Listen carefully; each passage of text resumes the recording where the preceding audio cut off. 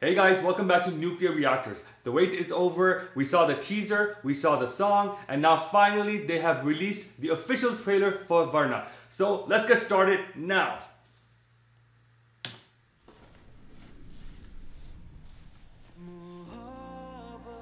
Oh, it starts off with a new song.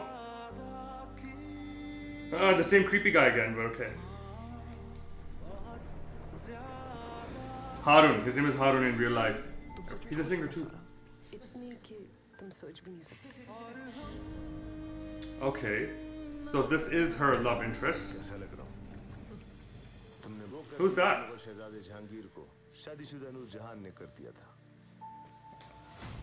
Okay. Is this a love triangle?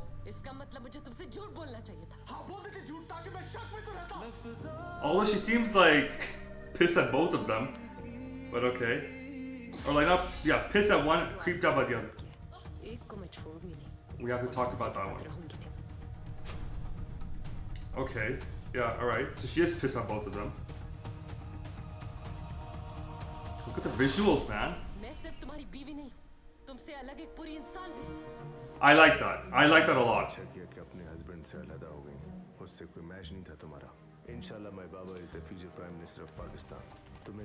Okay. Okay, now don't do that. Don't ever do that, man. Don't ever do that.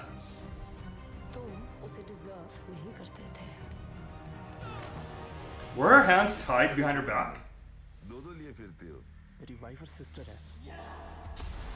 What a douchebag.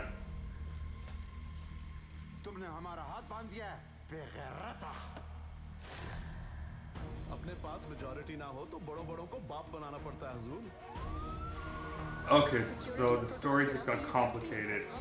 Well, more complicated rather. All the time.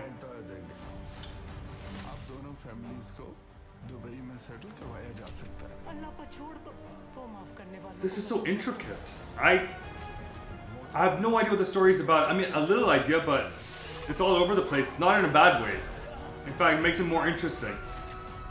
It leaves a mystery. I'm glad they sort of haven't really given the story out in this trailer. What's with that creepy look, man? Like, yeah, her reaction was right.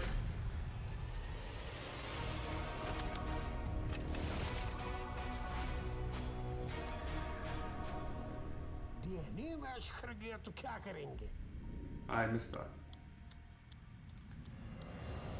Okay, that expression. Now that expression will scare the bejesus out of me. Yep, November 7th release date, guys. Do watch it. Anyways, okay. So I have a few things. Now, let's start off with her expressions because that was the last thing we saw, right?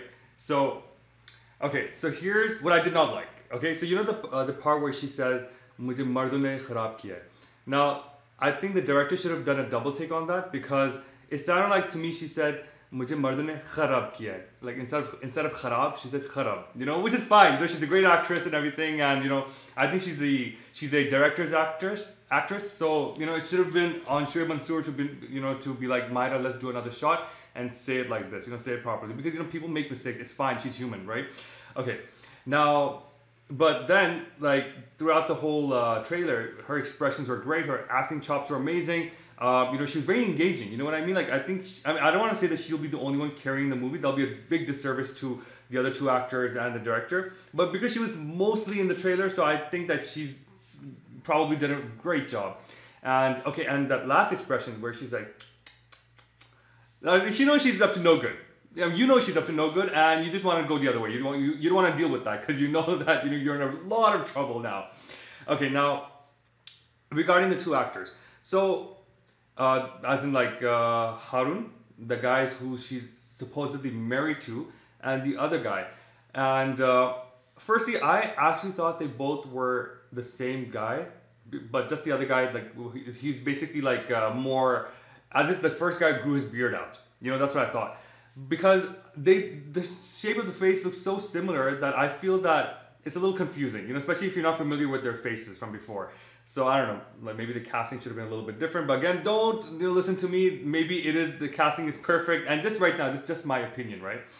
And now, I think both actors, these Harun and the other one, I'm sorry, I don't know his name.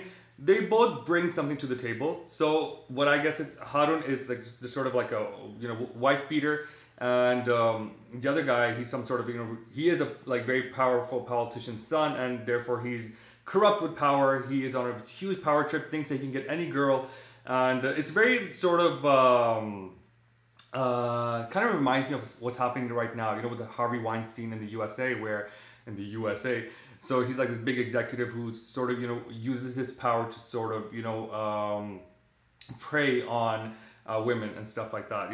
Women who are not in that much power. There's always this power dynamic. So anyways, reminding me of that. Also, I gotta say that the cinematography was excellent. Like, the camera work was great, and basically all of the production values, right? And it did not seem like the director wanted to, just because he had all these resources, he wanted to use them all just for the sake of it. No, he used them just right. Like, we see the effect and it's not overwhelming, it is just right. The background music was just right.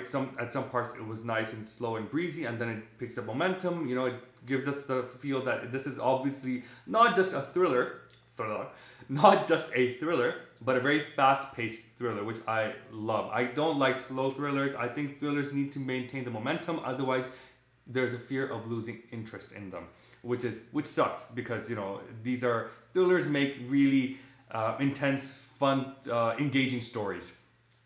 The scene where the guy slapped Harun, he slapped Mahira, right? So I was saying that, dude, come on, like, obviously, she's gonna have it out for you. I think you're the same guy who she was drowning in the teaser that we saw a few weeks ago. Because you don't hit people. You get angry about something. Just use your words. You want to scream, on the top of your lungs. Do that. You want to write something down. Write it angrily, right? Just do not use physical force. Because if you do that, then you have someone like Maida coming after you, which is great. Now, about Shoaib Mansoor. This guy always has a message in his movies. In Khuda Ke Liye, there was a message. In Bold, there was a message. And I feel there's a message here as well, but it does not come across as preachy, at least from the trailers. Like, we get it. It's about a woman who's been wronged by two men, and she's gonna go after them. So I hope that the dialogues are not so preachy, like, oh, like in the end, for example, oh, you should never hit women because that is wrong, blah, blah, and they will come after you. Like, no, we don't want to hear that. Like, don't underestimate our intelligence, which some directors do. They have this big dialogue in the end, which sort of, entails like the whole message of the movie, but it's like, we don't need that. Like, we get it. We saw, like, your actions are stronger than your words, right? So I hope that they don't do that in the end, because that would be really quite a shame. By the way, this movie sort of reminded me of Indecent Proposal, that Hollywood movie made, I think, in 1992 with Demi Moore and Woody Harrelson and Robert Redford. Because even there, so, Demi was married to this guy, like average middle class guy, and she meets this like really well-to-do guy who sort of, again, uses his power dynamic to sort of woo her and stuff. And so it kind of reminded me of that, but a little bit. I'm not saying that this is going to be a remake of that or even inspired by it, but this reminded me of it a little bit. Okay, before I go, a special shout out to our sponsors at Umo. So these headphones are super amazing. They have been reviewed by Forbes, glowing reviews by them. They've also been praised by Emmy Award winning sound engineers in Hollywood. And I could tell because when I put them on, the sound was so crisp, I could hear different instruments playing. Sometimes when you have headphones on, you can't really detect all of the different instruments. With these, you can. So yeah, find them online and get some for yourself. All right, guys, thank you so much for tuning in. I will see you next time. Bye.